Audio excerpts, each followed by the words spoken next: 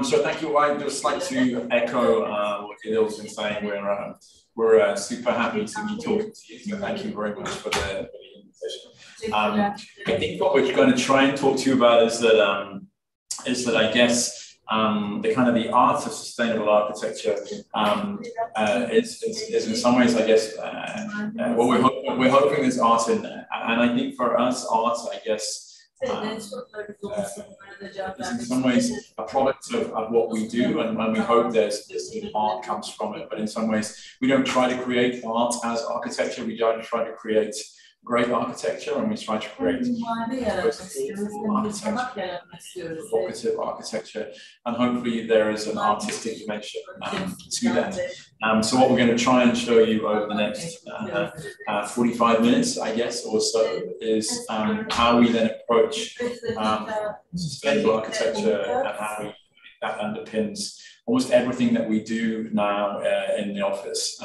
And there'll be there's examples that we'll show you then over the next 45 minutes will be from around the world to sort of show you, I guess, how sustainability for us almost means understanding climate as much as anything. So how can we try and create an architecture which is also climatically responsive, and hopefully that gives us an architecture which is incredibly sustainable, and then hopefully then there's an artistic dimension that comes through. So that's the plan. So hopefully you'll enjoy it. We'll talk, but obviously we're happy to have any questions at the end, obviously. Okay, good. Should we dive in? Okay, great. Şimdi başlayalım.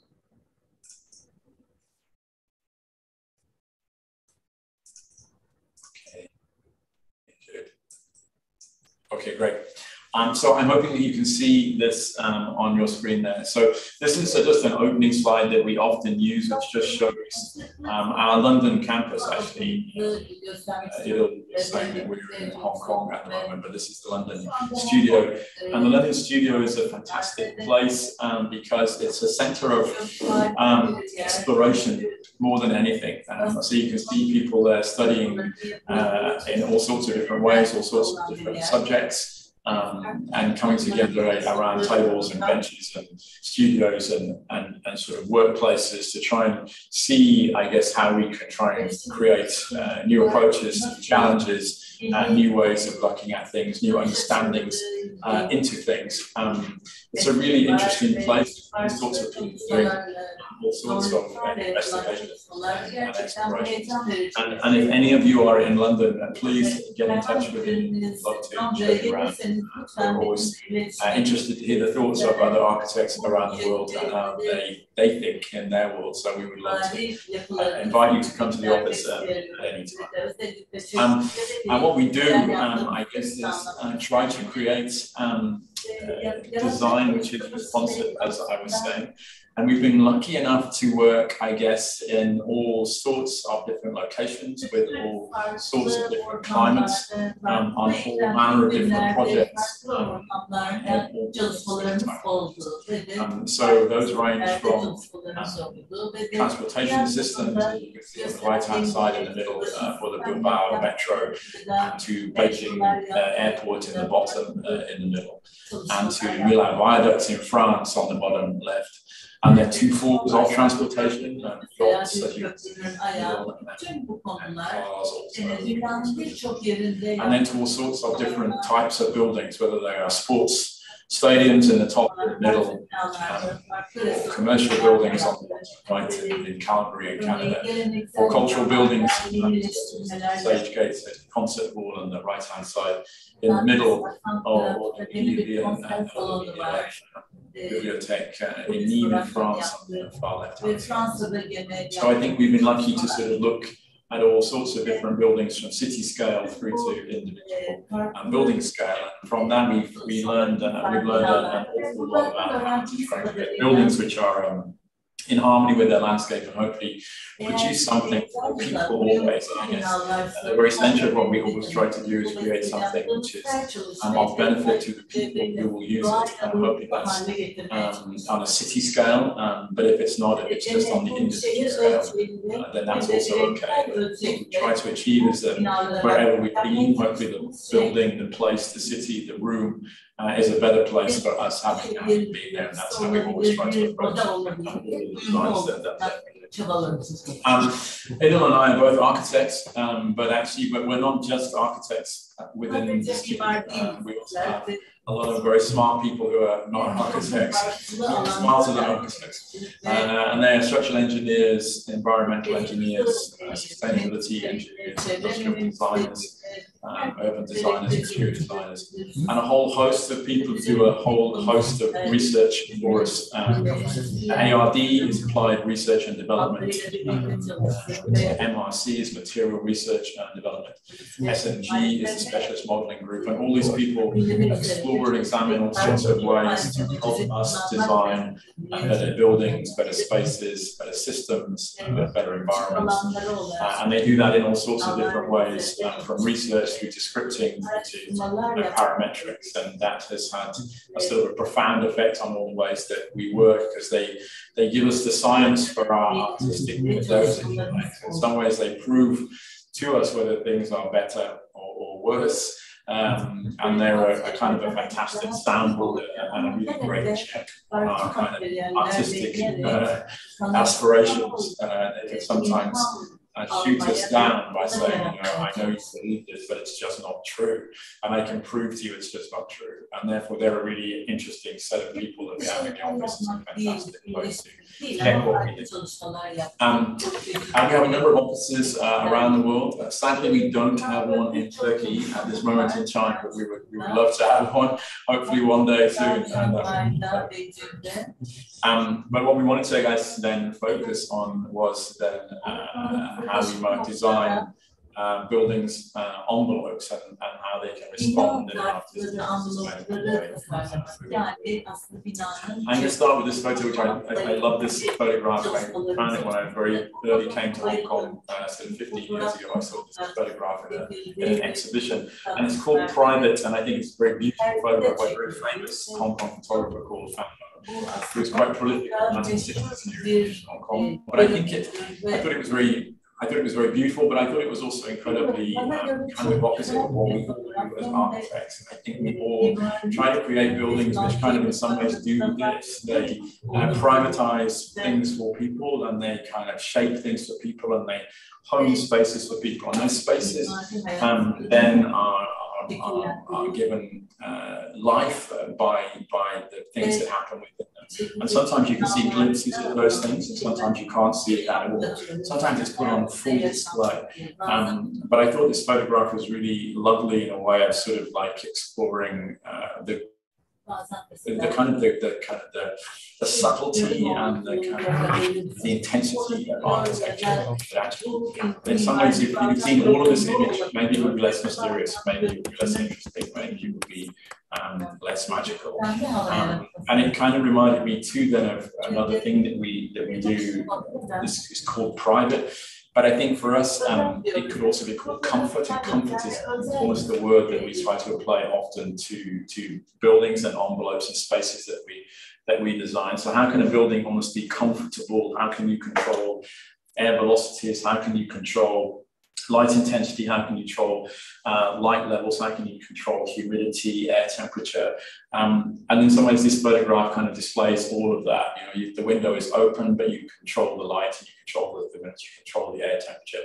You get this incredibly sort of magical glimpse of these two people locked in conversation inside. I think it's quite a brilliant thing, and I think it kind of shows the power of architecture and how envelopes kind of control that power of architecture.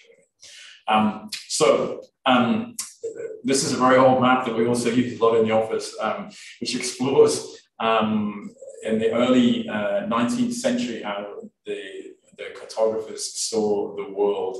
And the projects we're about to show you initially exist in this very hot red zone in the middle, this torrid zone. It's a fantastic name for the tropics. 3 billion people live in this torrid zone. And then most other people live there in the temperate zone outside of that. So we're going to try and show you how our architecture responds to this torrid zone and how it also responds maybe to more temperate environments, and how the two are very, very different, we think, and buildings will therefore be very different as a result of that. In this torrid zone, and you all know this, and I'm sure Turkey is also equally hot, this happens a lot. People carry umbrellas. They don't carry umbrellas because it's raining, although it rains a lot. They carry umbrellas simply to protect themselves from the searing heat and the incredible piercing daylight that you get and sunlight that you get from this kind of incredible zone. So in some ways, we try to protect ourselves from the sunshine as human beings. But actually what you find is then we don't do that with our buildings. So what we tried to do in a project that we did a few years ago now in Singapore was explore how then could we in some ways try to create an urban realm which was protected in the way that you protect yourself with an umbrella. So could we create an urban umbrella, something that would actually give you the intensity of experience of being in the tropics, but also somehow protect you from it with this kind of canopy that we put over the project. So this canopy was designed with Arab to try to sort of mitigate the incredible heat, humidity, rain, and sunshine that you all get in Singapore every single day. Singapore is 6 minutes off the equator, and therefore basically every day is almost the same. And without it, you can see on the left-hand side of the screen here, there's a little bar chart in the middle of the left-hand side there, which shows that the thermal comfort zones outside in Singapore without any mitigation are just red hot day after day after day. So we tried to develop this canopy to see how we could maybe change that in a way which would have no ongoing running costs. So it would be a passive system that would sort of promote airflows and promote rainwater harvesting and promote solar harvesting too.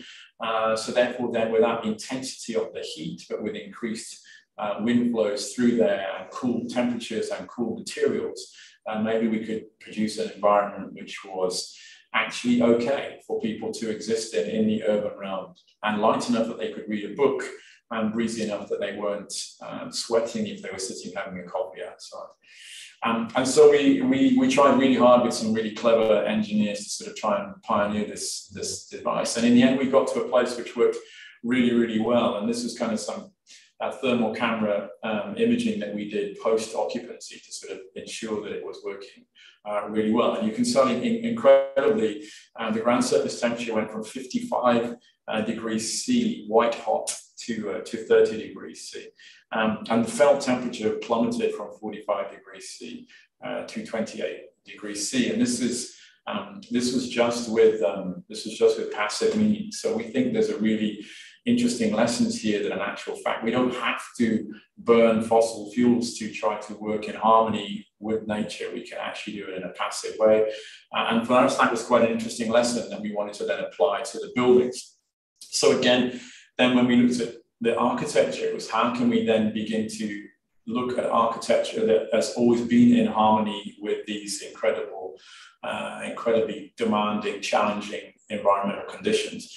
And actually, we looked then at traditional buildings in the tropical areas of the world, and they have always responded in a very sympathetic way to these incredible temperatures. So historically, buildings in India have always had these places where people rest and sit and meet next to windows, but the windows are small or louvered or ventilated. So they promote breezes through them, but you don't let any of the harsh sunlight in. And that sunlight is either shaded from above or shaded from louvers on the inside. So people have always been quite happy to exist in these areas, but you just need to mitigate the environment. In Japan, they have these incredibly beautiful rooms that are very sort of deep, with deep overhanging eaves so no sunshine gets in, and then these incredibly beautiful doors that slide out of the way to promote incredible cross ventilation through the rooms. Ancestral homes in Indonesia take that a stage further by even having dark materials inside, so that blistering white hot heat outside, which you can almost feel through the gaps in these breezes here, is kind of outside. But when you're inside this building, it's very cool, it's very calm, the light is filtered, it feels cooler inside this space. That's just through materiality, and that's just through color choices. And we thought there were some really clever uses of how to live naturally in these environments, just when we were back at these ancestral homes. And when Europeans came to Asia, and they learned very quickly how to do this, and just to take complete advantage and learn very quickly from people who learned how to live in these areas. And these are the initial black and white houses in the early 20th century in Singapore. And they do exactly what has always been done traditionally. So predominantly walls with small windows. The light is so hot here, it's so bright that you don't need big windows to flood these rooms with daylight. So small windows, lots of wall to keep out the heat, and then at high level, then a series of louvers that actually allow high-level air to pass in through the rooms, even if the windows are closed for security, even if you're out of the building and the doors and windows are closed, they still allow ventilation into the building, through the building, and so that when you return, the building is still cool. And even more on from that, then people quickly learned then, as kind of affluence grew through the 20th century, that you could actually begin to maybe live outside in these incredible environments. But you needed to be very, very protected from it. So these incredibly sort of evocative tropical veranda spaces became widespread across Asia, and people lived in these verandas. They actually lived outside in these spaces. They were heavily shaded. They had fans often in there to promote air movements, with very high ceilings, again promoting air movements, and very open, incredibly porous, so breezes could blow through. You're shielded from the incredible startling sunlight, and then darker, warmer, cooler colors again on the inside. And these sort of inside-outside spaces, kind of lovely spaces to live in, and kind of a key as to how to live in the tropical spaces. And then finally, Raffles Hotel again in Singapore, where they take this inside to outside in degrees of privacy and degrees of coolness, kind of going further back into the building. So you go from the outside veranda, protected from the sunlight, to the next space inside, where it's maybe a slightly more public, but sort of cooler space, going through again to the sort of deeper inside the building, surrounded by very big stone walls, where it's the coolest you can possibly be, into the bedroom space, again with the high level natural ventilation openings at the top, and the glazing and the cool doors that you can shut for privacy at the bottom. So this kind of layering of facades from outside to inside, taking materials darker and deeper and more dense as you go into the building, was kind of a really fascinating way to sort of, we thought that people had learned through history to sort of live in these areas and live very harmoniously with nature without burning fossil fuels. It seemed that in the sort of the mid to late 20th century that people began to understand this, and there were contemporary approaches to how you might then redefine some of these traditional materials or traditional motifs in a more contemporary way. And there were fantastic ways that people began to look at how that might begin to learn. And they almost came up then with these kind of case textbooks on how you could design in the tropics without burning fossil fuels. And we tried to sort of, in some ways, tabulate these things as this sort of tropical principles for how we might begin to then approach this task of designing residential properties in tropical climates. And then the project which Idil's just about to talk to you about is then how we took some of those ideas and then applied them to this project that we did in the Philippines, which is where that early photograph of those women walking through that park, all with umbrellas, was just outside the project that Idil's about to talk to you about. So, Idil, over to you. So our studio is currently working on a 45-story residential skyscraper, BWGC, in Philippines. And we are really interested in to apply what we learned from context, its history and traditions to our design. So the site is located on the central Manila, right on the edge of the golf club.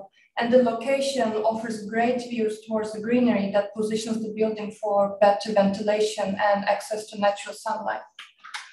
Manila has a tropical climate with high temperature and humidity. So we aim to mitigate the temperature and humidity by using passive design strategies to create better comfort for the resident.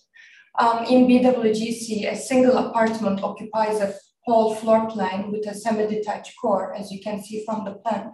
And again, learning from all those great things from the history, we have a veranda wrapping around the whole building that creates a perimeter buffer zone. The building become more public on the outside and more private on the inside. So you can clearly see the layering of the spaces, as Colin also talked earlier. So these helps the fresh air flow through the floor plate and allows the cross ventilation and cool the air without any interruption. Also, as you can see, the wrapped out veranda, it's shielded with the roof overhang. The veranda also acts as a thermal buffer and protect interior from the direct sunshine. On the traditional Asian architecture examples of Colin's show, there were small operable windows above the main window. So speaking back to the tropical principles, we have similar overhead panels with ventilation slats above the overhang, and that maximize the breeze and getting the light penetrated through it. And overhang reduce the amount of the facade area that is exposed to direct sunlight and diffuse the light into the interior. And also we have those like ceiling fans for comfort, and they help to move the air inside, and they also use less energy than AC units. So the overhang inspired by a safari car roof, and the car roof actually is a single sheet of metal which actually backs you inside. But safari car have two layers of metal roof, which helps the air flows inside and cools the air. And we use a similar system on our overhang design. Beside these sustainable strategies of this residential tower, the units have like this great expansive views, and you can see the city very clearly. And then you can actually, like, you have this full city towards the city skyline, and it extends to the adjacent park and creates like the spatial connection to Manila's central green space. And actually looking at this veranda, getting closer to the interior, the veranda is like function as an extension of the living space. So it's not a balcony, like it's not an additional space outside, but it's a space for living that offers flexibility and variety of functions for its user. So we were very interested to carefully design the apartments for the comfort of the resident. So it's not a really big open wide space with a lot of sun coming inside, but we wanted to create a cooler, darker space. So we use materials such as timber, stone, and specially detailed down for this luxury project. And that gives exclusivity and uniqueness for the interior. Throughout the design process of a residential project, we actually question a lot about how we live and how the residents are behaving in the space. So that gives us an opportunity to us coming with an inside-out approach. So each design decision, even placing a chair, we think from the resident's perspective, like when they sit there, what they will see and how they will interact with their surroundings. So tropical climates are, as Colin said, very sunny, but at the same time, they are very rainy as well. So no one wants to be exposed, and people want to protect from the sun and rain. The traditional black and white houses in Singapore is a great example of this, and how to create an enclosed space where the building is protected under a huge canopy. And we wanted to do exactly the same thing. So this is the ground floor of the building, and there's a drop-off behind those large columns. And we wanted to create this as an enclosed drive-through space that feels protected. And actually the building entrance have a direct connection to the park next to it, and that creates kind of like a friendly environment. And also the building entrance thoughtfully designed to create the sense of arrival for the pedestrian. And you can reach your apartment by a private lift from the semi-detached external core.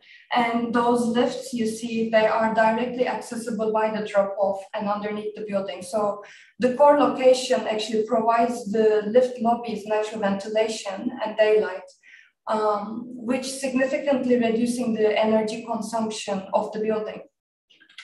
So the drop-off gives you the feeling of enclosure, privacy, and security. So there's no direct light. It's cooler and darker space with a sense of arrival. Well, this is BWGC, and this project is a great example of how we get inspired of the traditional architecture, how we learn from the context, and how we apply to the tropical climate of the design principles. Great. So then maybe then from the Philippines, we then just maybe take you across then a short flight to an equally slightly less tropical but nevertheless hot and sticky place, which is Hong Kong, where Idil and I currently are. So a few years ago, we were approached by one of the big developers here in Hong Kong to work on the Murray Hotel. The Murray Hotel building, I wonder if you can see I'm hoping you can see our cursor. So the Murray Hotel is, that's it. It's the Murray Hotel. I'm hoping you can see the cursor. If you can't, it's this, the building on the far right-hand side of the project, the photograph here, which was this government headquarters building that when it was completed in 1971 was amazingly the tallest building in Hong Kong at that moment in time. Skip forward 50 years and it's now lost in the stalagmite existence that is Hong Kong's urban skyline. But actually, I'm going to try and point it out to you, and hopefully that you can still see my cursor. So actually, now if you can see my cursor, hopefully it's this little guy just here. So it kind of got lost in some ways in the urban jungle, the urban excitement that is urbanity in Hong Kong, which is this extraordinarily intense urban experience that is incredible. But it had also got lost kind of emotionally and physically as well to the people of Hong Kong. It was sad. And it was literally chained off, and it was kind of a sad thing to see. And people had really no understanding of how you even got into it. It was kind of removed from people's mind map of how you navigate central Hong Kong. Even this incredibly beautiful tree you can see on the right-hand side image, which was this very beautiful cotton tree, which blossoms twice a year. And that has even been encased in asphalt and encased in concrete, sort of growing valiantly through the concrete, still 50 years on. But it was this kind of building which had somehow lost its soul. It kind of lost its spirit, and it had lost its connection to the city. So what we really wanted to do was to sort of re-give it back to the people of Hong Kong, to sort of remove its kind of outer shell and this kind of caged off feeling to it, and create it, give it back as a viable proposition to the people's understanding of how you might live and navigate your way through this part of Hong Kong. And the new hotel would be open and available to people, and they would kind of understand all of that. So to make it almost like a sustainable proposition in like an urban sense, we wanted to just completely open it up and transform it to be a public thoroughfare, in a sense that you could simply walk through the building, and that was okay. That's part of the purpose of the building, to sort of stitch this lost piece of urban terrain back into the wider context of the city. So we took these spaces, as you can see there, and completely opened them all up and made them very public. So the trees you can now see is now sort of standing available. You can walk up to it and touch it. And the whole open ground plane of the building and the upper ground plane of the building have been made completely porous and open, and now surrounded and covered and infused and sort of shielded by public spaces and public facilities. So all of these terraces that you can see here are now public and open and available to people as they walk through and around Hong Kong. And it's a question of trying to take all of these previous, the unavailable spaces, which were still sort of enthralled to the car, and change them so that they became enthralled to people, and they were surrounded and bordered by cafes and restaurants and bars and lounges that were people focused and not car focused. So there's in some ways a way of sort of making it a more sustainable piece of urban planning, and giving it back to people of Hong Kong was one thing. But what became really apparent to us as we designed the building was that in some ways, this building, which was built 50 years ago, was entirely different to the buildings which are now being built in the middle of Hong Kong, which are these. This is literally out the window from where Idil and I are sitting. And we now surround ourselves, it seems to us, and kind of sadly, with these buildings which are just glass greenhouses on a colossal urban scale.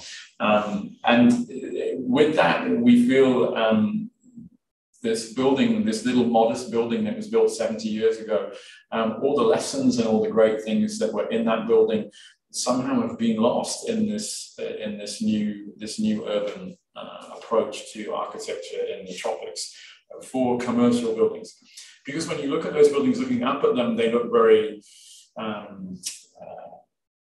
very impressive, perhaps. I can imagine developers and visitors to the city might think that they have an astoundingly futuristic view to them, that they have that crystalline skyline that you see in the latest Marvel DC movies. But in actual fact, the reality of it is, when you look at them, not from the ground, but when you look at them flat on, this is what you see. You actually see that nobody looks into these buildings, and actually no one looks out either, because it's so hot inside there that everybody pulls down the blinds or everybody closes the curtains. There are very few places where people are working or standing or sitting next to these incredible crystalline facades because they're just so hot.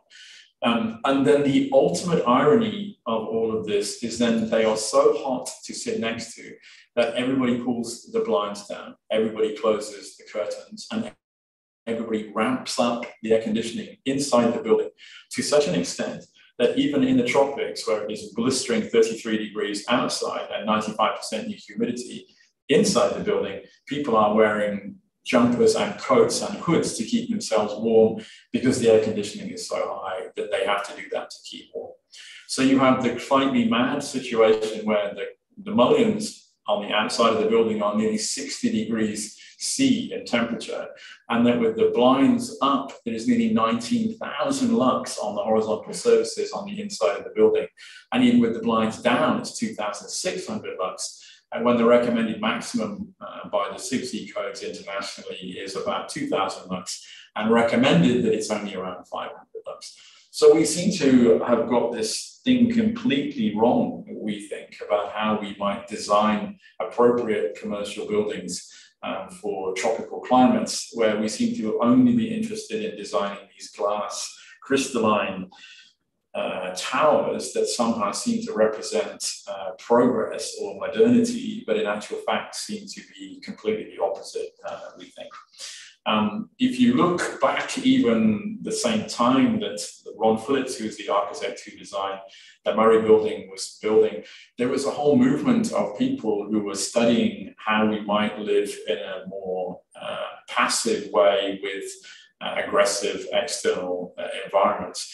And these people came up with some really interesting solutions. They were very pioneering developments that explored all sorts of potentially really clever ways of dealing with these climates that produced really excellent buildings with incredibly interesting approaches to elevation and depth and layering and understanding the climate that you're working with and working with that climate and not just simply ignoring it. And Ron in the Murray building here in Hong Kong, Ron Phillips, did exactly the same thing. And you can see what I'm about to talk to you about here, the genius of his design, which we can claim no credit for, I'm quite sad to say. The genius of his design was simply this, and this photograph demonstrates it beautifully. You can see that actually even in the intense tropical sunlight here in Hong Kong on an average day, that the glass receives no sunlight. You can see that the shadow there cast by this incredibly clever 45-degree elevation that he designed completely shades all of the glass. So only the concrete, only the dense mass stone concrete elevations, they take all of the blistering sunshine, and the glass is completely shaded every day. So how he did this was in this very simple diagram. It was It's a stroke of genius, we think, and Ron is a super modest guy and would deny it was genius, but we think his work is pioneering and clever and is sadly ignored in the 21st century. You can see here what he did. So no columns in the building at all, the central core. He then put a series of concrete blade walls, which are the external structure, the perimeter structure to the tower, and arranged it so that he understood that the building was at 45 degrees to north and south. And therefore, if he arranged all of these blade walls running exactly north-south, the incredibly hot morning sun here in Hong Kong and the incredibly even hotter afternoon sun here in Hong Kong would simply miss the glass. It would only hit the concrete. And when the highest sun was very high in the sky at midday, the very small overhang that he put on each of the horizontal bands meant that the glass was completely shaded throughout the day. So with no computers, with just a T-square and an adjustable set square, Ron designed this work of simple genius, we think, and as a model for how we should be living appropriately in tropical climates. We've seen nothing better, despite all the computer power and algorithms and clever people working in architecture today. We've seen nothing better than this. And you can see how cleverly it works. So this is his building. When you look at it now, looking from the east, you can see here, you don't see any glass. All you see is concrete, strong, dense walls. But when you're in the building is filled full of natural light. You can look at the building on the left, and it's stripped all of the projectility and just exposed the windows. The floor is completely filled with light and the views are abundant, and they have these incredibly beautiful views. So he had only 27% of the window was glass, 73% of it was solid, which gives a 70% reduction in total solar gains over a typical new building that is being built up. So it's so completely, we think, astoundingly clever piece of architecture. And then when you begin to look at this, and we then worked on the buildings, and we had the joy of working with his architecture, we could then begin to plan really interesting and beautiful and quite human spaces that go with that. So when you look into the rooms that we then designed behind his facade, you get these really beautiful little pocket spaces for bathing, pocket spaces for working, pocket spaces for relaxing, for socializing. It became this really lovely cascade of events you could then plan behind each of these different windows. And then when you're in the space, you can see each of these rooms then has a really beautiful framed view out to Hong Kong, but it is completely shaded and completely sort of in harmony with the harsh tropical sunshine here.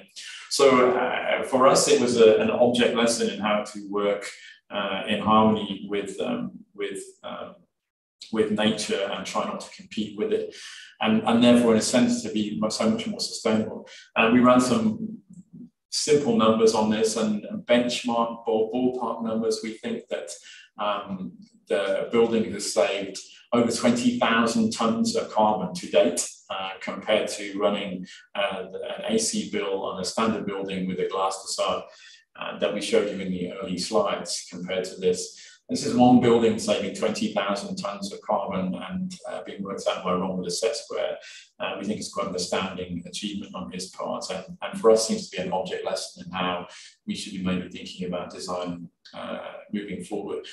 And just to sort of go back to the title of the talk, this is the art of sustainable architecture. We think the architecture is just beautiful, and it's a total credit to him as a super artistic, incredibly talented designer from 50 years ago.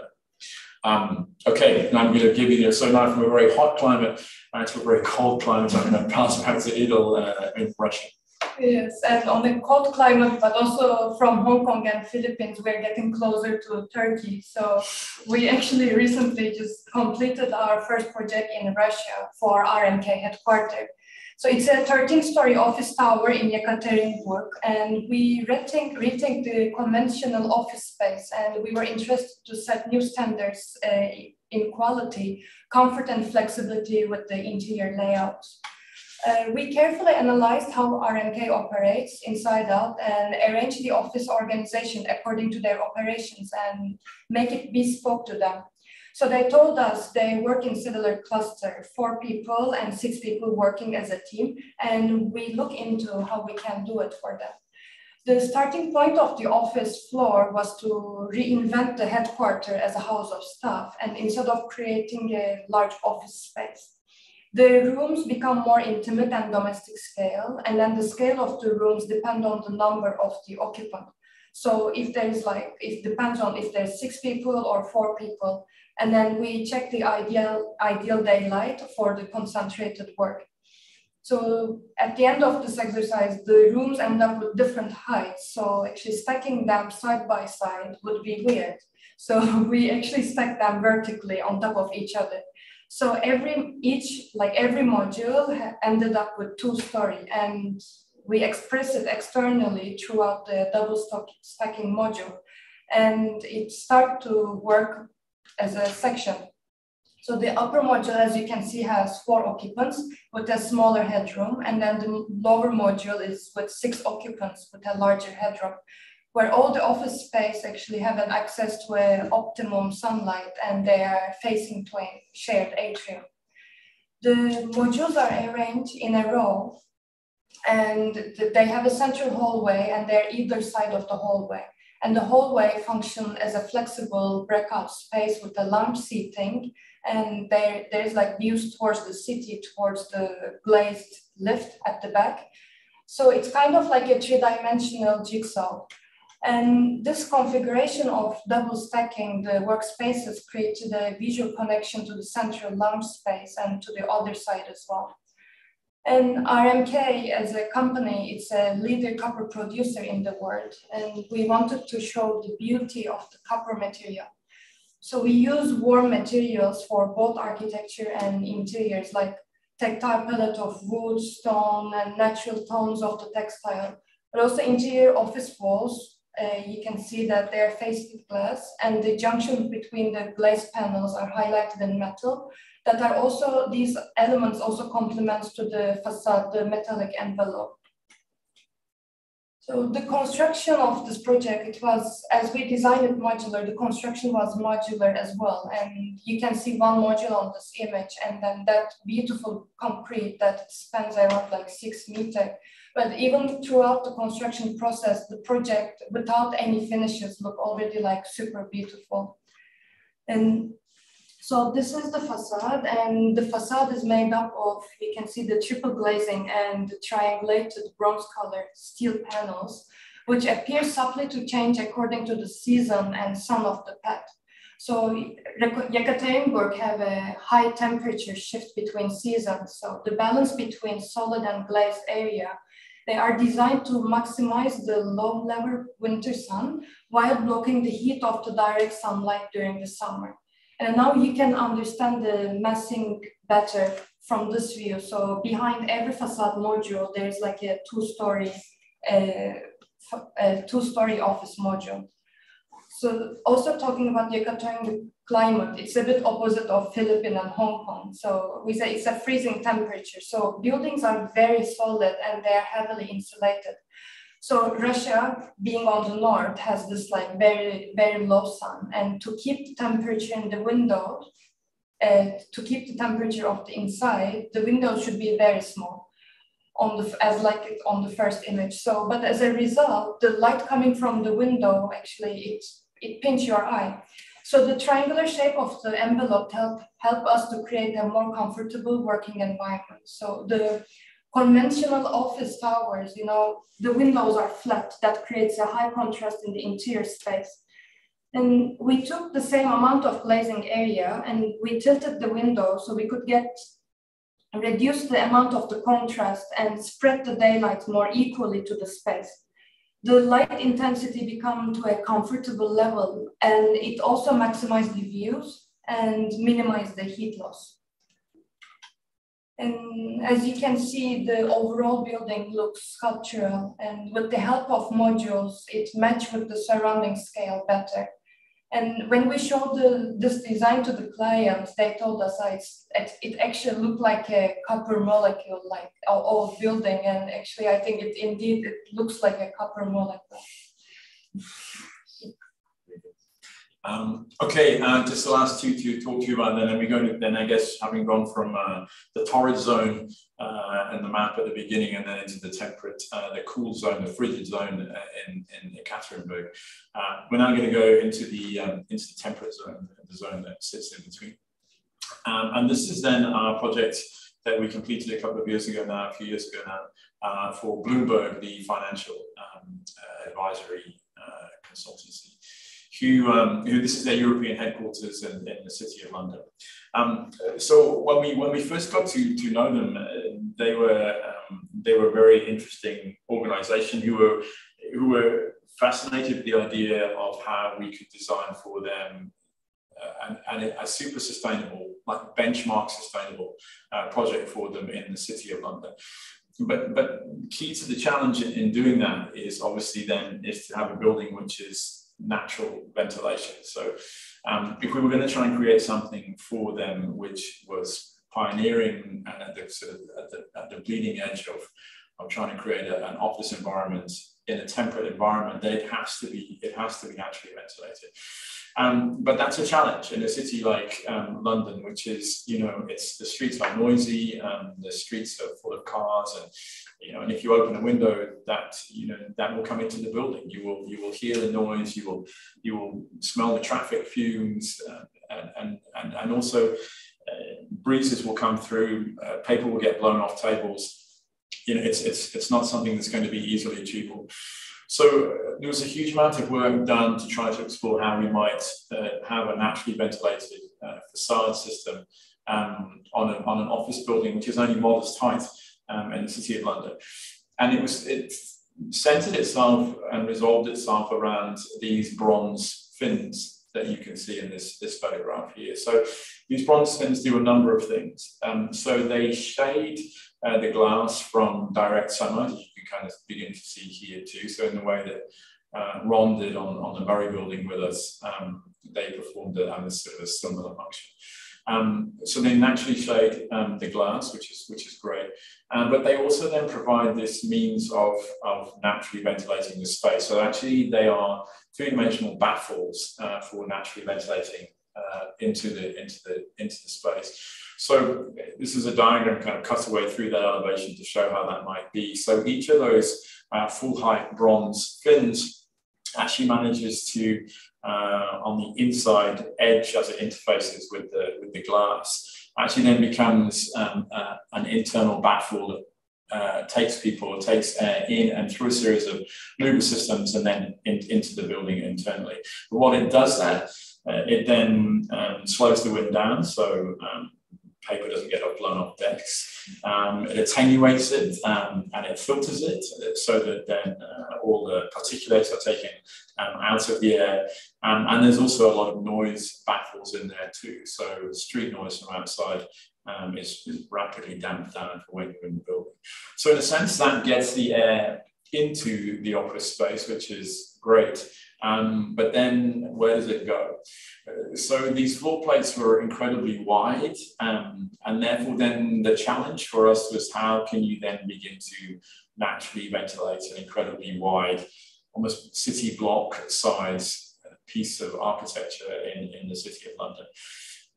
And the answer then came again from the sort of old studying how in previous generations before we invented air conditioning, how we might have ventilated spaces there. And quite simply going from residential architecture through to bigger architecture, chimneys are a way, obviously, of sort of naturally ventilating buildings. So in the center of the building, we then created this multi-story atrium space, which became a big circulation space too, but one of its primary functions is to create this sort of chimney effect that goes throughout the whole building. So as air comes in on the outside edges of this section, it then comes into the building. As it comes into the building, it's warmed by computers, it's warmed by people, it's warmed by activity within the project. And then when it arrives then on the inside of the edge of the atrium, as it's warmer air, it then rises through the atrium and is exhausted out through the roof. That, of course, then means that more air is brought in at the perimeter to replace the air which is being exhausted out of the roof. So you get this natural ventilation chimney stack effect system that occurs through the whole building. Again, this is a totally passive system that actually we tried to develop that works incredibly well. We ran a whole series of computer simulations with it. We also got, we ran with some fluid dynamics people internally. We also worked with Cambridge University on some super clever predictive fluid dynamics to sort of ensure that this would work. We wanted to make sure it worked before we built it to make sure that it would actually work as effectively as we thought it would. And it was an incredibly interesting process trying to optimize the amount of baffles on any given facade for the amount of wind that would hit on that facade, so that again it became optimized for natural ventilation penetration, but also minimized for disruption due to noise and the other things that people don't want into office. So it became a really interesting series of studies about how we can optimize for ultimate performance, but keep out the things that we didn't want to have.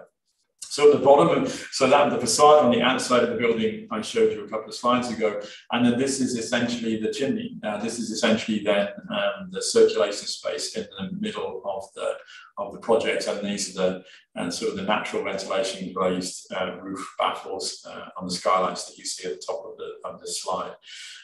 The centerpiece of the project then became the centerpiece of the project in sort of environmental terms, but it also then took on a life of its own in terms of being the centerpiece of the project in terms of the life of the building for the users as well and the visitors. So we wanted this building to sort of have a kind of a sustainable life over and above what you might want from a normal commercial building. And centered to that, we thought was actually that business and offices and life in sort of buildings is about communication.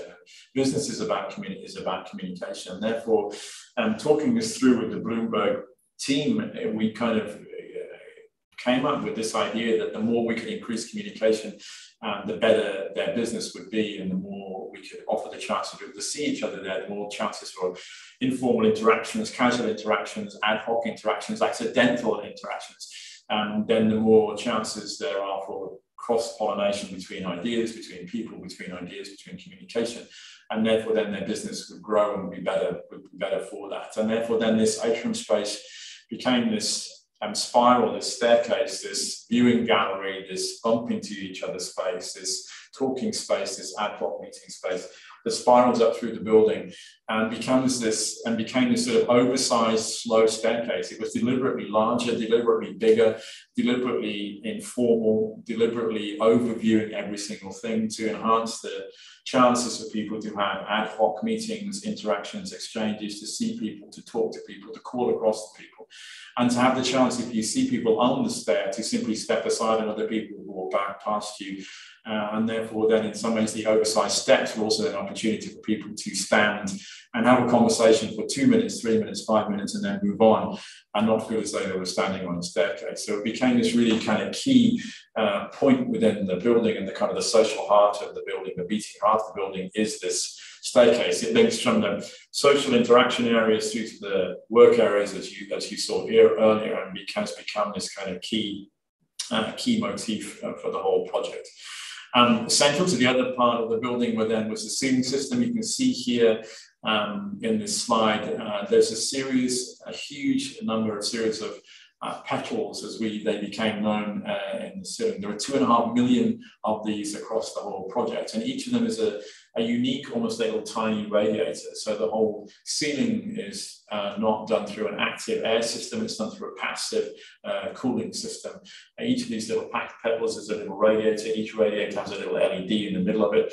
So the lighting, the cooling, all comes from the ceiling system, and a very simple passive system, which again helps to sort of create a super sustainable low air velocity approach for the whole project.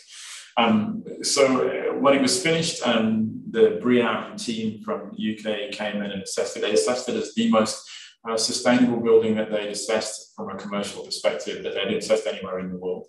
And we were, which was kind of, for us, a kind of something that we're super proud of, I guess. I mean, we've been talking a lot in this brief talk to you about how we've been trying to constantly, I suppose, explore and understand how we can begin to work in different environments. And therefore, to try and work in some ways in this environment, which is quite a challenging environment, and from an urban sense, in the centre of the city of London, it was something that we were, yeah, as I say, we were proud of, that we managed to create something that created so that achieved so well in terms of its sustainability characteristics and across all number of assessment criteria. Okay, I think one last one to go, also in a very beautiful climate in California, which is our Apple Park campus in Cupertino in California, which Idil can tell you about. As exciting as Bloomberg, we have another workplace that we work on, and it's Apple Park in Silicon Valley. And the campus is very Californian in spirit, and it's very open and it's very connected to nature.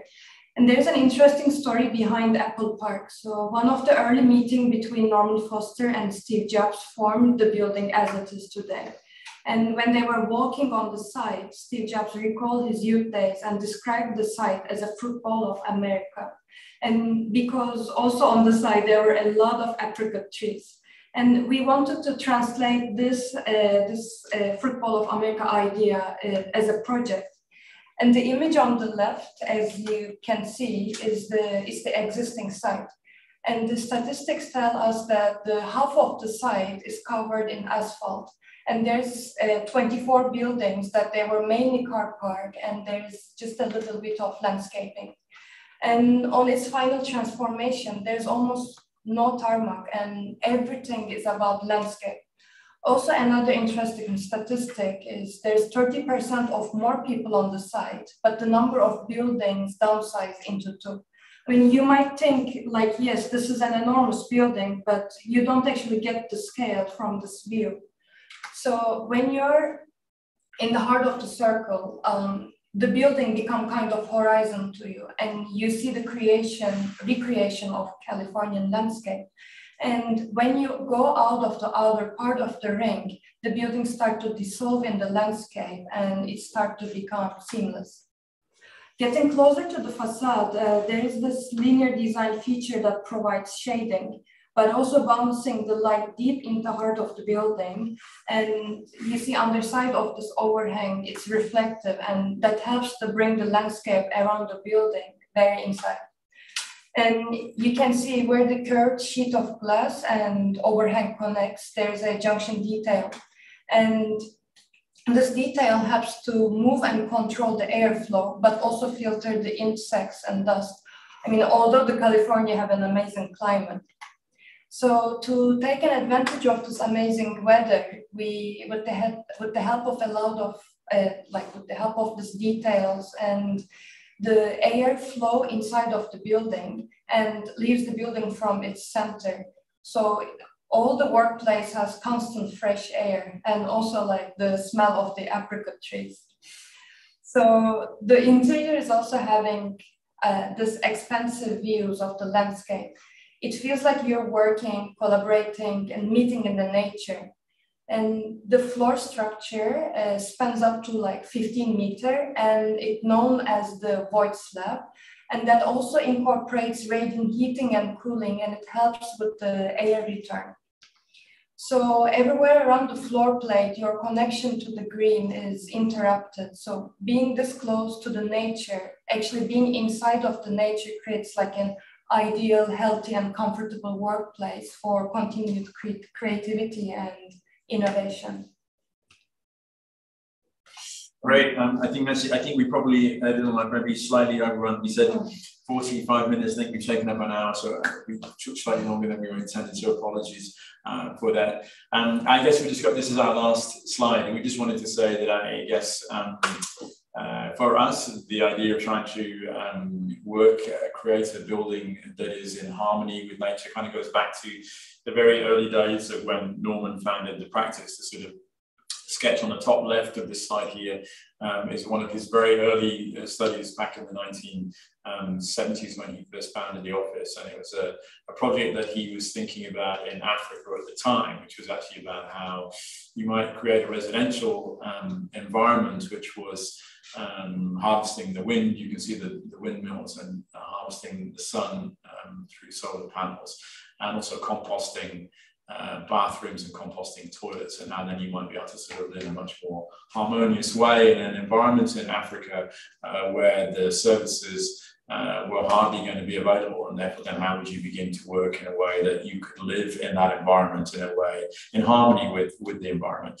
And I think in some ways what we've tried to do from then to now is do that through all the buildings that we've done. And I think it's something that we still strive to do, and we're still striving to do better with each of the buildings that we do. And I think it's something that we think is obviously super important given the climate crisis that we're all facing as humans on the planet at the moment. We would love to talk about anything that we've done. We're open to any sort of questions that we might have. And so thank you so much for listening. We hope you enjoyed it.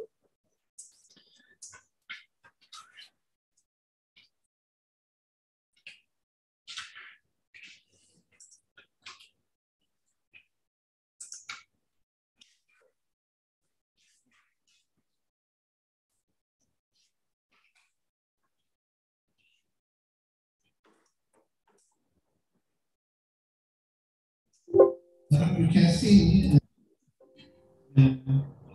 as we all know, because of the global warming, the responsibility of architects is really high. But we got inspiration that the architects like you are working a lot for that climatic problem which we are facing. And when I was looking at what we have done up to now, it was incredible that we are just finding a very fine climatic zone, Izmir, and it is really hard, but the problem we are facing is we have lots of different climatic zones and lots of different problems, but we can perfect to realize that. While having your presentation, we realized the importance of trees, and the safari car was a perfect example. Can you hear me? Çok önemli bir örnekti. Can you hear me or?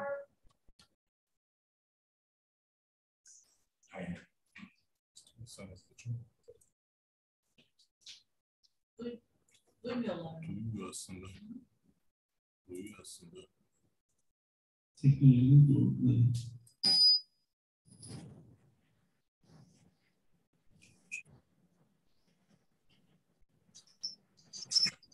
musunuz? Evet, sizi duyuyoruz ama tercümeyle biraz karışıyor. O yüzden sadece siz devam ederseniz çok iyi olur. Ben devamını Colin'e çeviririm. I just want to thank you, in fact, for the efforts which you were doing up to now, for the sake of the world. So thanks a lot, really. It was the inspiration we got from presentation. I can't really tell what we feel from here. So we are proud with you, especially with Idil, who's and girl from Izmir, who's working for all these issues. So thank you very much. And from the presentation, we realized that nowadays fluid dynamics is a part of design because of these climatic problems which we are facing, and also you showed very smart ideas for the solutions of sustainability, and it was the medical part of your basic architecture, I guess. So this is why you're that famous. For example, that Apple Park. Yeah, perfect. Thank you very much for all these efforts. And I have the first question, and then probably people here will have different questions.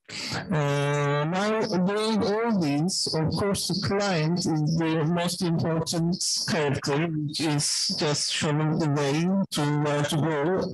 So I want to listen how you proceed with the clients at the first meeting. If you can tell something about that, I'll be really happy.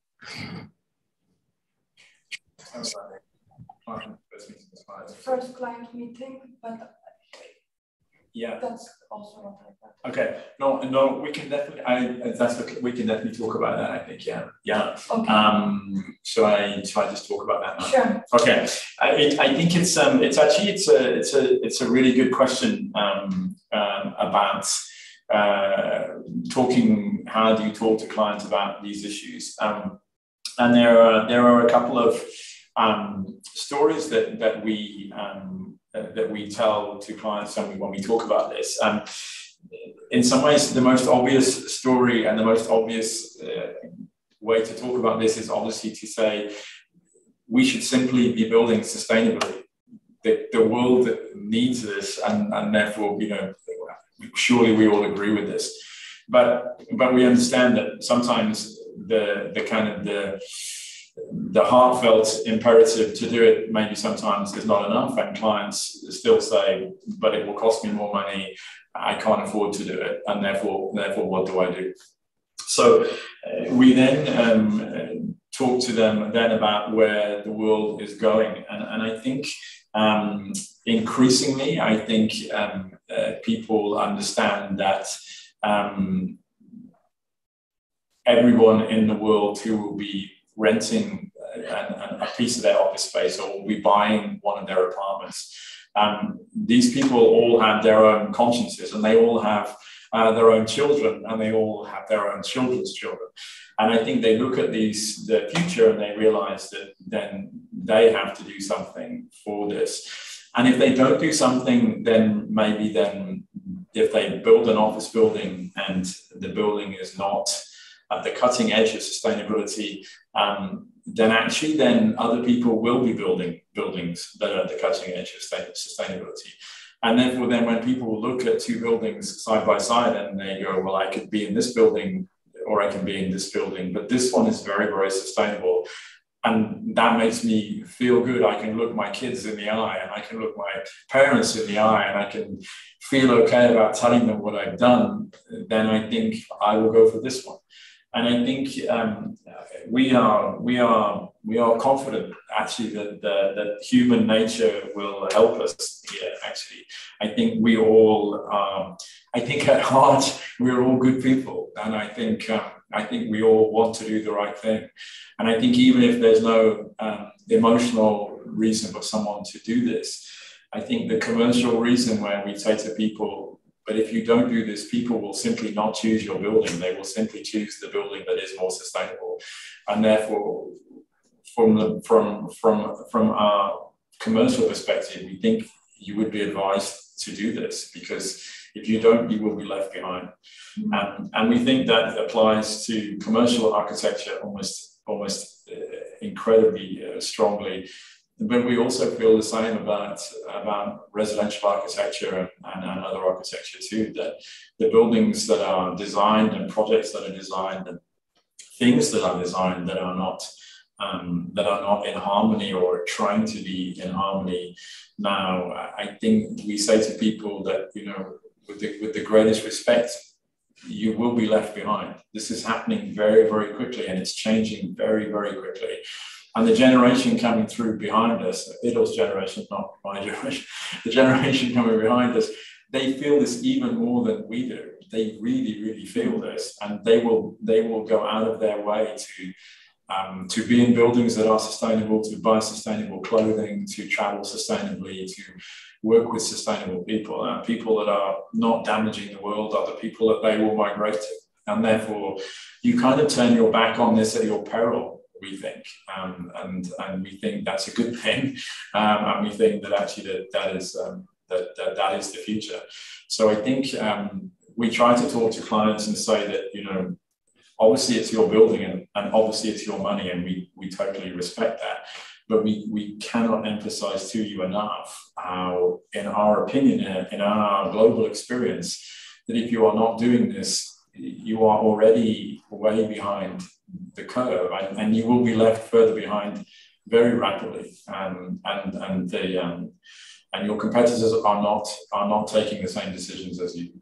They are taking what we believe is more informed and more appropriate decisions, and therefore, you know, we would advise you to follow suit. So I think, I don't know if that answers your question and how we try to approach it, but we obviously no one can be forced to do this, but we think the emotional reasons for doing it are obvious, but we think there are also completely compelling commercial reasons to do this as well. Yeah, I mean, since the beginning of the first also client meeting is like, the sustainability is very integrated on the design concept since the beginning. So it's not like we are setting up a design and we come up with a design concept, then we adopt the sustainability at the end. And so because the design evolves with, like, since the beginning with the sustainable principles, so it's deep into the, like, it's something that we cannot take out. So it's not actually something coming also on the first client meeting, but coming with the whatever project that we work, because those are the principles and we learn them from the history and background and concept. So it is evolving with the design. So yes, we talk about how we can do an energy efficient building, but we just actually in Foster don't talk about just to make it energy efficient. It's very integrated on the process, different than, I think, that is makes, I think, also Foster very special. So it's not an additional thing that we talk about. It's like very core on everything. So also your presentation, the traditional houses, and now I got the answer to how to start with the client, starting from the grandchildren of them, the solution, if I understand right. Thank you for the answer. And I don't know if you have time for the questions, other questions, or do you want us to cut here? Do you have time for 5-10 minutes? We do, yes, no problem whatsoever. Happy to answer questions. Any questions? Arkadaşlar soru sormak isteyen var mı?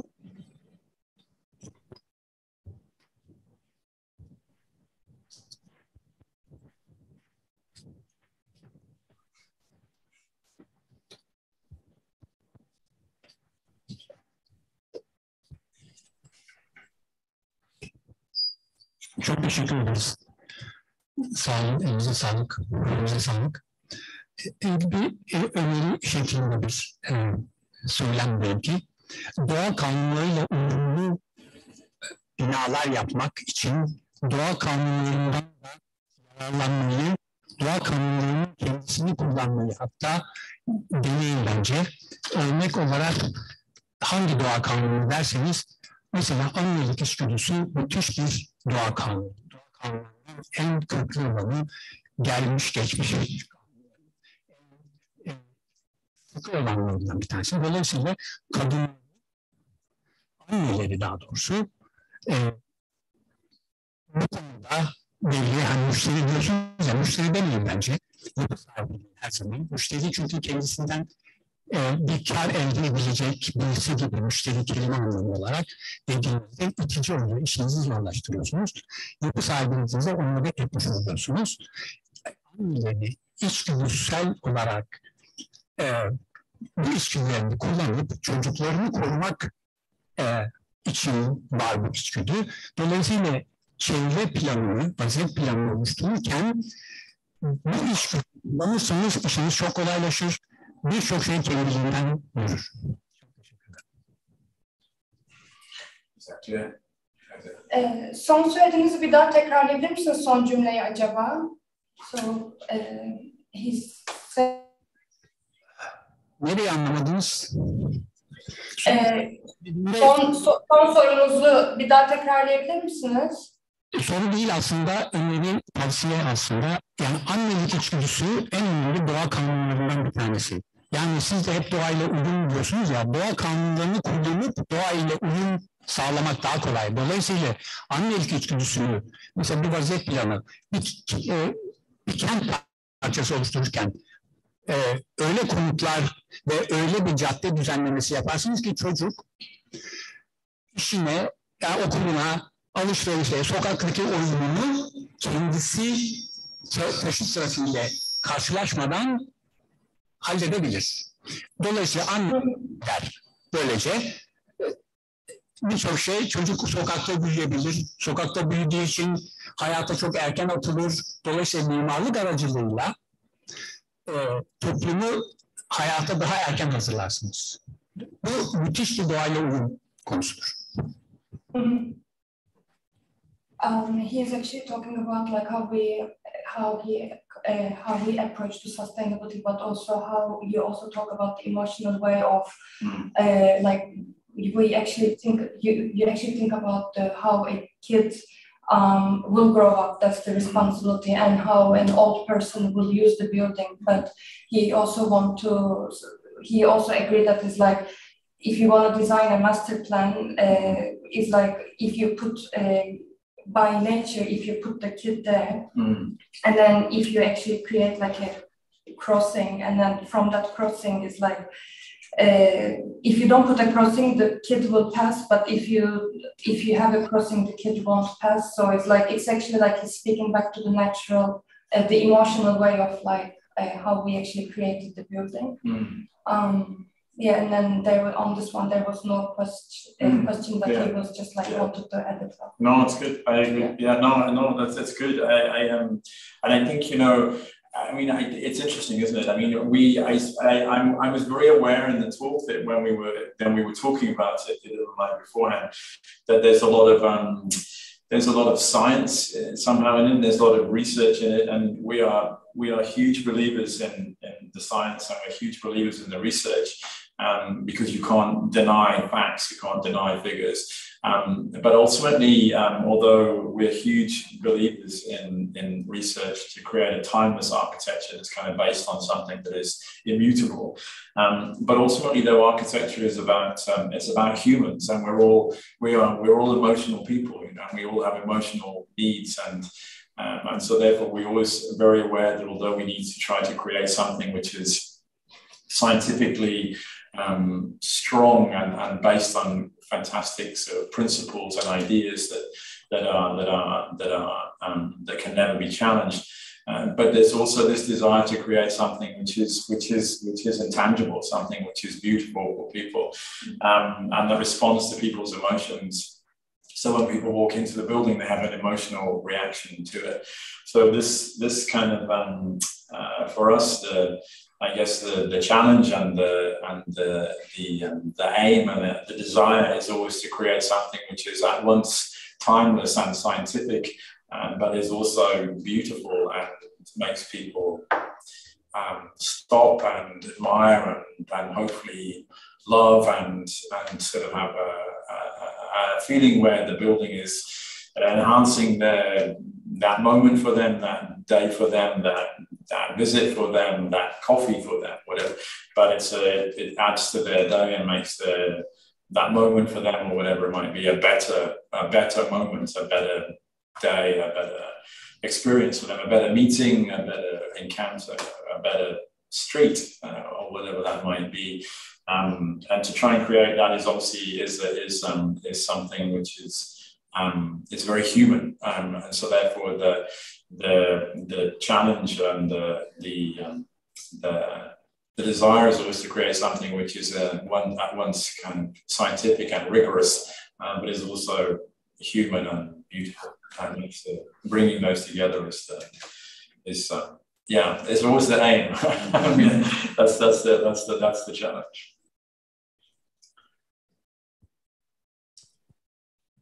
Well, yes. Any more questions? Hello.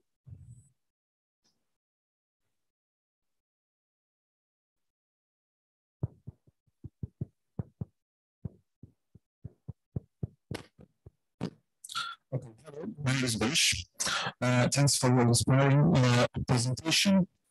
Yes, climate change and global warming and reaching energy is getting difficult every day, and it's getting more fast, right? Foster+Partners are a very unique, one of the best design company in the world, and the projects you showed us are very unique projects. But there are hundreds of thousands of billions of small size architectural offices, and Mr. Ilkar told the truth that the architects are sharing the guilt by not doing the sustainable buildings, right? So, what is your opinion to make size and small size architectural offices all around the world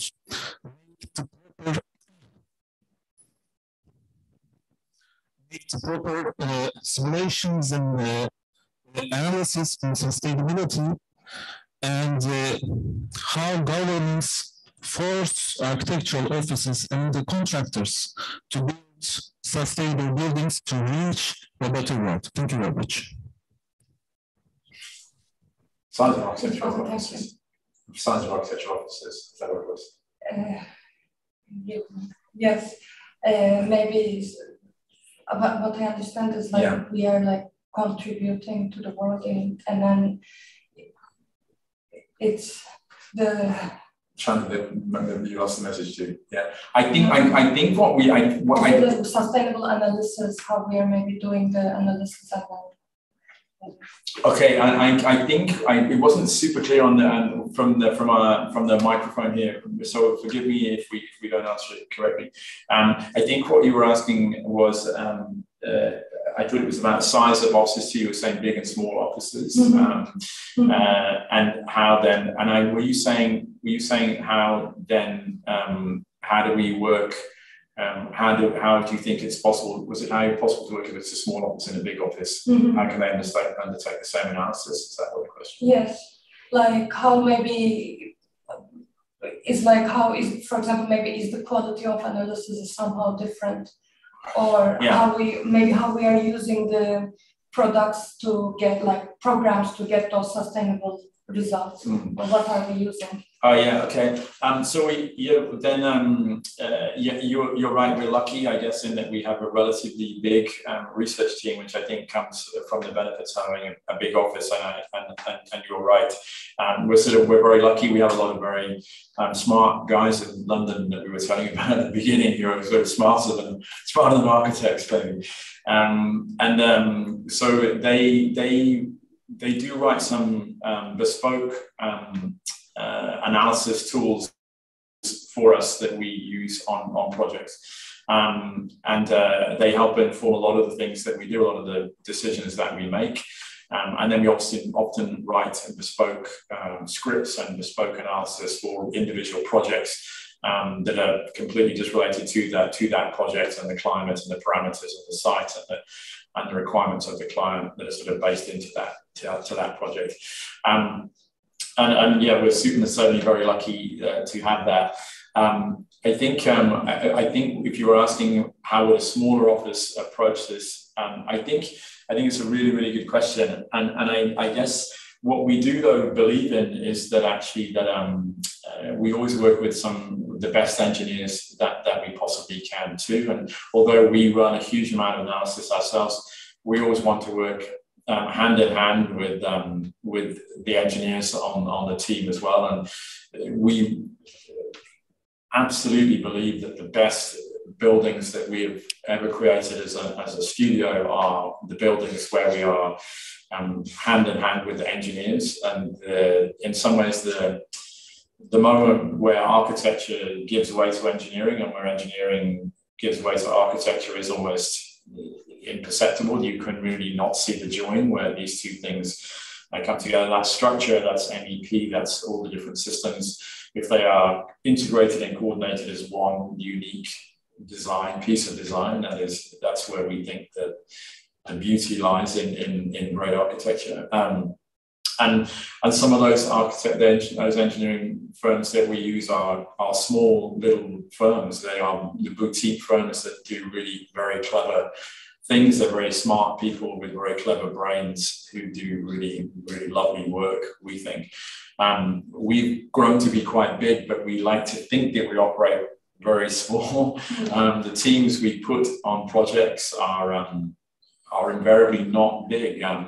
So the Murray building that I was lucky enough to work on here in Hong Kong was a team of 7 people, 10 people at its peak, average of 7 people. And when we were running it on site, there were 4 of us here in Hong Kong that were running it on site. So unless they are very, very, very big projects, which obviously need bigger teams, but the average project size that we try to run within the office, we try to keep as not big. We try to keep them, again, very human. We try to keep the relationships very human, so that you can have a great team relationship, and that they can have a great relationship with the clients, and they can also have great relationships with the engineers. And we think that continuity of relationship in a smallish team, running from beginning to end, so those people know where the project came from, and they know the original sketches. And then they know why those sketches developed into the details, so the details can be informed by those original sketches. So the cladding interfaces and the services interfaces are much informed by the original concepts, as what you come into the detailed design phase. And then we run those people through all the way through when the building is being built again, so they know, because they know the guiding principles of the project from the very early days. So we believe you can make the best decisions on site if you're informed by the very early thinking. So we try to keep these small teams and core teams that run all the way through the project. And hopefully that gives the project a kind of a continuity of concepts, and a continuity of thinking, and a continuity of kind of aspiration, maybe, that it means that at the end it's still valid in terms of what you tried to achieve at the beginning. So although we are a big collective of people, the teams we run, we try to keep quite intimate and quite small, so they have a very intimate relationship with the project. Is how we try to run it, hopefully. And on those small teams, like every project, actually the benefit of having with a smaller team is, for example, as the Colin said earlier, like on the first slide, for sustainability, we have a specialist for that. We have in-house structure engineer, we have interior designer but his approach is actually included since the beginning, and same people always continue almost like towards the end of the project. So everyone knows the project since the first sketch. Even even someone specialized on interior design, they're included since the first concept sketch, even if it's an architecture project. Or same thing for sustainability. It's like we always have feedbacks, like since the beginning. There are people like who specialize only materials, or even like some people only tell us is like, so there are like different departments. Generally, like the architecture teams, there like we have certain amount of people and we keep it small, but there's always like feedback coming from different specialties. So that's what make our projects very, let's say, it's like very like 3-dimensional way of thinking of how we approach to the design. So there's a lot of input on different kind of backgrounds. So that's why I think we always have very interesting results, and we can speak a lot about even on one project, because when we tell them, when we are doing the narration, we always think it's like, oh, there's also this and also that. And that's mainly because on the background of a project, there's a huge way of thinking that is getting actually feed. Actually, there's a lot of like brain thinking of it, but there is a core small team, but then the whole idea of that small team is open to all the other like smaller, let's say, sustainability structure or interior, whoever is like feeding that team.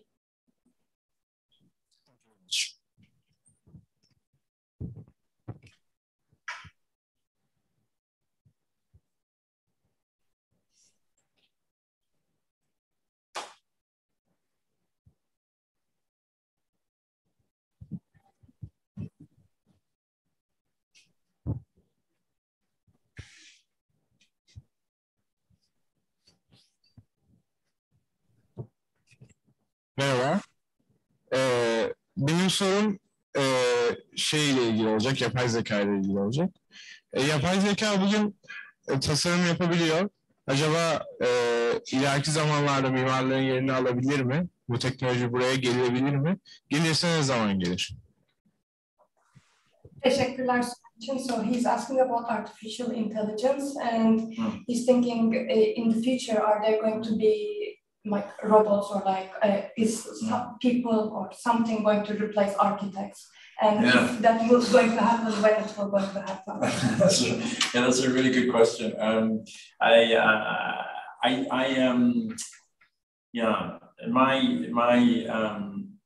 My head tells me that architects will ultimately be replaced, but maybe not for every building, but I can imagine certainly for a very, very large percentage of buildings. I mean, maybe the new National Gallery in Istanbul will always be designed by an architect, possibly, but I can imagine all housing in the future will just be AI. I agree. I think it's very, very likely. I think, train stations, AI. Why wouldn't they be? I think it must be kind of. I'm sure there's a lot of parameters that can be fed into an AI, and they will come up with a countless varieties of versions of a design. So I think, my head tells me that you're right. That I think in the future the majority of buildings will be AI designed. My heart tells me that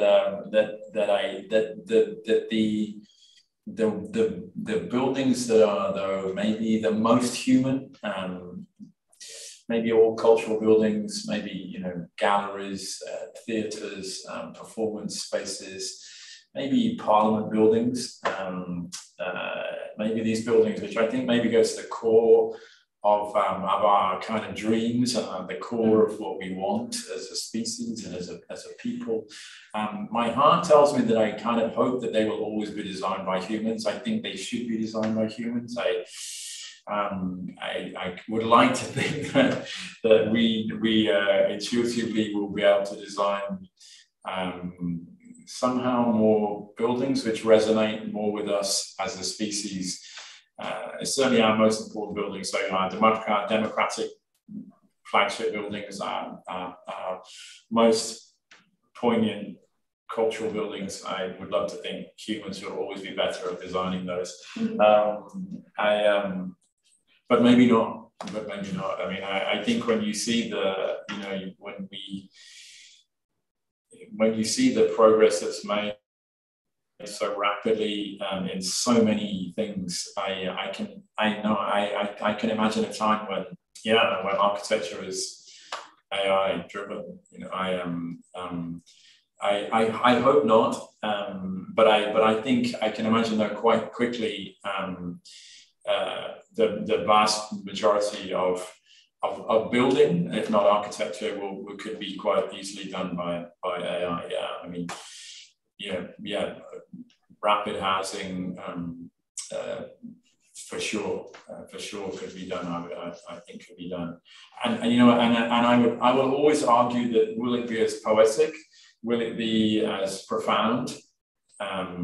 Maybe not, but will it be okay? Probably it will be okay. I agree that the special buildings should probably not gonna be replaced with AI design, but like as you said, like public building, parliament building, museum, because those spaces are actually like spaces to narrate emotion. But then now looking at for example, when we sometimes work with a like residential developer, like their typical ones, they already have their design guidelines that they give you what can be the dimension between your wardrobe and bed, and not because they want to like harm your design, but they want the maximum efficiency because they want to maximize their efficiency. So kind of like those kind of guidelines put you in a like certain parameter and put your design on a certain parameter. And I think at the end of the day, that kind of like also like some people write like scripts on Grasshopper about, oh, this is your one bedroom, most optimum floor plate, and this is what happens when you add one more bedroom next to it. So then it starts to shape kind of like the floor plan itself by just writing a parameter and then coding it on Grasshopper. But looking at the end of the day, none of those space will be designed by emotion. None of those space, even I think it's computer generalized or artificial intelligence.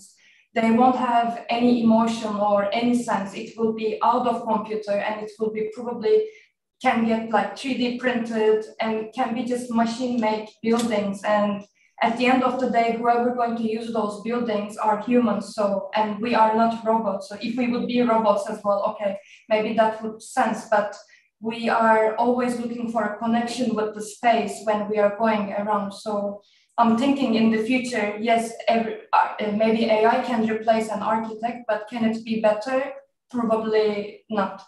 Mm. Yeah, I think it's a really good question. And I was just thinking too, whilst I was talking, I read a recent piece, which I thought was quite funny. There was a chess grandmaster was playing a new computer program, and the first two, it was it was 5 games. And the first 2 games, the computer program totally blitzed the grandmaster. It wasn't even close. But then in the 3rd game, the grandmaster actually made a mistake. And he admitted afterwards he made a mistake.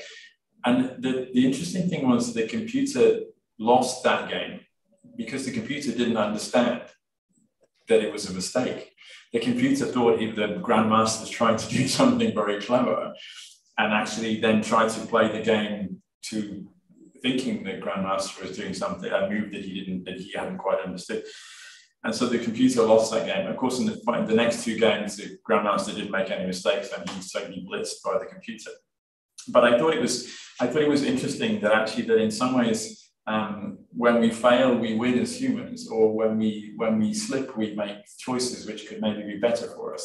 So I think this idea that in actual fact through error we gain, because I think through error we sometimes learn, and I think that is kind of quite.